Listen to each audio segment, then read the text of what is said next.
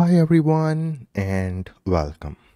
In the previous video we have covered that how you can write or update single holding register value of your Modbus TCP IP device from the Node-RED dashboard. Okay, now in this video we are going to control or update the single coil status of our Modbus TCP IP device from the Node-RED dashboard. So here is my OpenModSim software in which I have simulated the Modbus TCP device. Okay, you can see device ID 1, total number of coil length is 10. Okay, and the starting address is 1. Okay, and you can see it's a Modbus TCP server running on port number 502 in my local host. Now I want to control or I want to update the coil status of my first coil. Then how I can do that from the Node-RED dashboard. Okay, so that thing we are going to cover in this video. So I'll go to my Node-RED flow. I will take switch. Okay, so we will take a switch and then we will take Modbus write node. Okay, we will connect this to node, and in the switch we are going to control the coil 1 using this switch. So let me rename it as a coil 1, and we will leave all those things as it is, and instead of a notification group we are going to set it to default group, and that's it. We will press on done. Now in the Modbus write node we have to configure that where we are going to write or we are going to update the data. So once you double click here, you have to provide the unit ID. So unit ID is 1. Okay, now in the function code we have to specify that what we are going to control or what we are going to write. So we are going to control or we are going to write only one coil.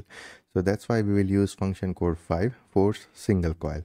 Okay, and the coil we are going to force or we are going to write the data or we are going to control is the coil number 0, which is our first coil. Okay, now here we have to add Modbus TCP server details. Okay, so our Node-RED will act as a Modbus TCP client. So I don't have anything, so I can click on this pencil icon. It's our Node-RED Modbus TCP IP client. Okay, the type is TCP. The host name is 127.0.0.1 because this simulator is running in my local host. You can see Modbus TCP server running on the local host on the port number 502. So that's why I have to provide the localhost IP address, and the port number is 502. Okay, so that's it. You can click on add to add this configuration, and it's added Node-RED Modbus TCP IP client, and we are going to write or control our coil 0. Okay, it's our coil 0, so that's why I'm going to use coil 0 here. Okay, and here also we are going to change to coil 0.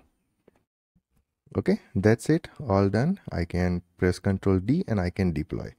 Now this switch is available on our dashboard, so I can go to dashboard and here you can see coil 0 status is off.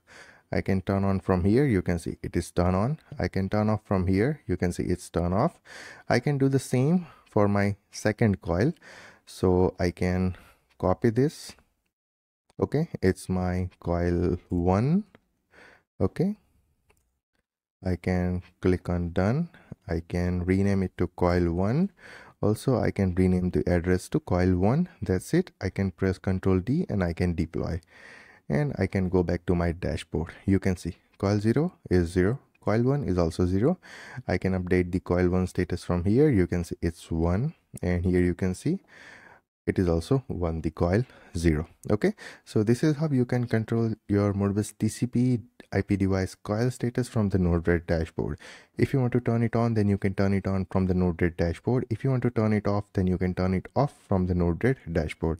Okay, you can see we have turned it off. So this is how you can use Node-RED to control the coil status of your Modbus TCP IP device. So this video we have covered that how you can write, control or update the coil status of your Modbus TCP IP device from the Node-RED dashboard. And in the previous video we have covered that how you can write, control or update the single holding register data of your Modbus TCP IP device from the Node-RED dashboard. Now we are going to perform the same things for our Modbus serial device, okay, to control holding register values and to control the coil status for Modbus serial device. So stay tuned for the future videos, and I hope this thing is clear that how you can control the coil status of your Modbus TCP device from the Node-RED using this 2 node. Okay,